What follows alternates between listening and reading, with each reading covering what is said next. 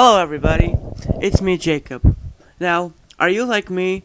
Do you like modifying SpongeBob SquarePants Battle for Bikini Bottom, hacking it, or just looking for unused textures in the game? Do you hate the way you have to use Dolphin to rip every texture by having the game run? That slow lag, having to go everywhere in the world, do everything to get all the textures you need? I sure do. Well now, there's a magic tool that allows you to see every texture from every version of the game. It's called Magic.TXD. Now, I will put a link to that in the description, but this is an amazing program that I just found out about that lets you see textures from every version of SpongeBob SquarePants Battle for Bikini Bottom. I haven't tested it with the movie game, but it might work with that, so let's try out. Now, this is made for games like Grand Theft Auto, but because Grand Theft Auto uses the same engine as SpongeBob, it works. It works with everything. Like that was the whole goal of this thing, was to work with every texture format for renderware engine. So you're going to go, well, first we need to get some files for it. So you're going to use your quick BMS, which I'm not going to do another tutorial for that. Now, you know what? Let's go to the Xbox demo, show you how compatible it is. Alright, now before we start, let's just do one thing. We're going to go Shift, right-click on the folder that you have the files ripped to. Open command window here. Now, you don't have to do this, but this makes the process a lot easier. Ren, this sign, I forget what that's called. I think it's the times sign. Dot, RW, TX, time symbol thing, dot, TXD. Hit enter. Alright, that'll make everything a lot easier. Now, file, open. Go to the folder you have everything in. Give it a second, and boom! You don't even have to put them in. The program will automatically see them as it is. Now, it does have problems with one or two textures, like the bubble wand texture for some reason. I don't know why. But, like, that's the only texture I've seen so far that doesn't work with the program.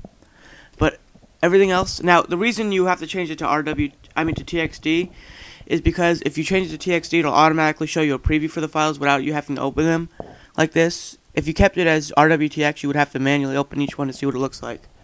But now, without even clicking on any of the files, we can see all the textures. Look at that. All the textures. So let's just take, I don't know, this texture. This is the stun texture when a robot gets stunned. Alright, and then we're going to go export, and then we're going to select, I like PNG. We're going to go desktop, new folder 2, and save.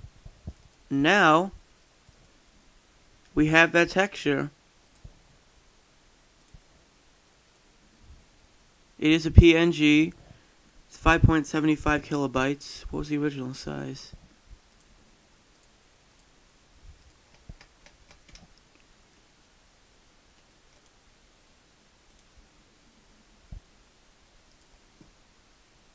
Wow. I didn't realize that. Their stupid compression thing, or I don't know if they're using compression or just changing the file format, but it makes the file larger size. That's stupid. But yeah. And now, okay, you might say, well, what if I don't want all the what if I want all the textures at once? I don't want to do this one at a time shit. Well, there's a simple solution for that. Also, if you heard that beeping, that was my headphones. Alright, we're gonna go mass export. Alright, we're gonna browse, we're gonna go to the folder where all your ripped textures are. That's my new folder. And you're gonna select where you want them to go. New folder 2 is already pre-selected. And select your image format. I like PNG. Alright. And just hit export. And boom, they're all there. And all of them are .png or whatever file format you selected. Boom, everything is good. You don't have to use Dolphin anymore. Dolphin is never needed ever again. You can even see stuff like, I think this is an unused texture actually. So you could see stuff like unused textures, everything like that. Yep, this one is. Never use Dolphin for texture ripping ever again. This is a free program, by the way. It's open source. And I don't have any. Never did any work on this project, but The only reason I'm advertising this is because I think it's such an important project for anybody who wants to hack or look at unused stuff from BFBB. This is a very important program.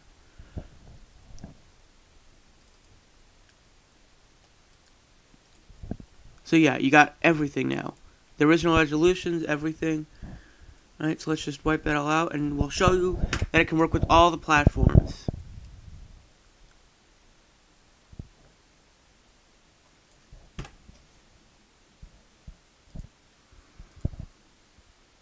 Alright, now let's try the actual Xbox ISO, not the Xbox demo.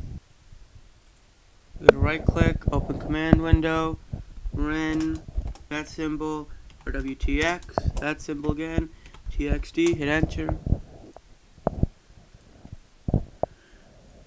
And there you go, all the textures from the original Xbox version, not the demo. So you can see stuff like this, which is for Robot SpongeBob. Oh yeah, you gotta do that sometimes.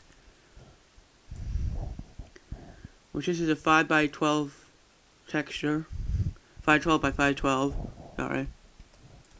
You got it all there. You can export it as PNG.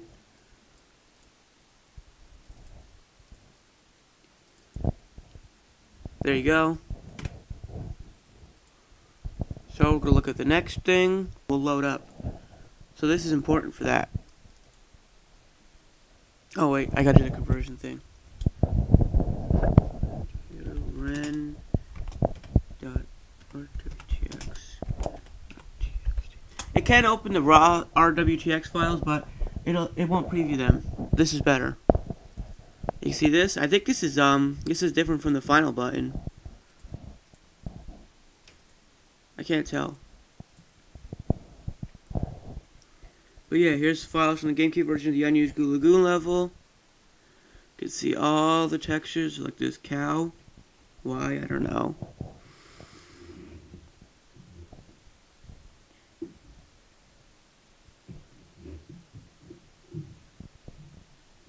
Alright, we got every texture. Even that little Gary thing.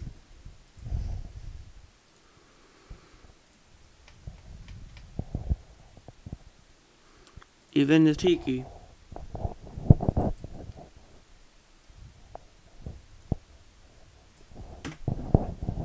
Alright, and we're going to version, the PS2 version.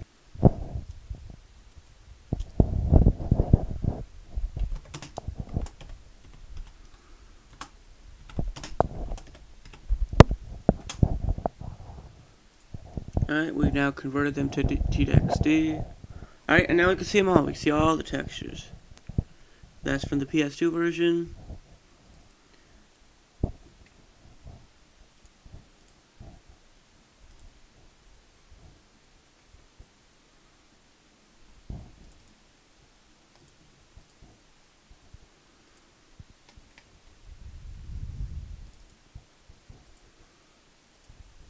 You can see everything. It even gets that whole white thing where like there's blank space supposed to be there. It gets that too. So there you go. That is the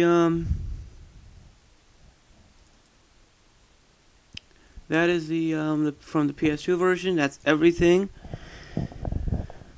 That is from every version of BFBB except for the PC version. But who gives two craps about the PC version?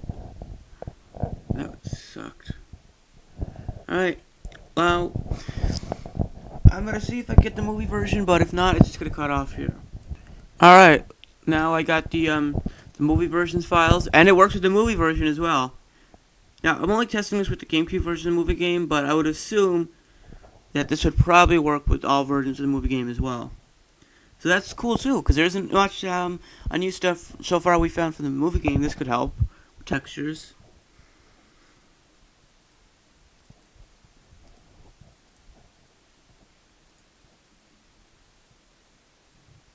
Oh, I actually find that funny. In the game, they can't call David Hasselhoff because they don't have the rights to his name. But in the files, they still call him Hasselhoff. That's cool. But, yeah. So you can even use this with the movie game. That is cool. Okay, it has some problems with some stuff in the movie game.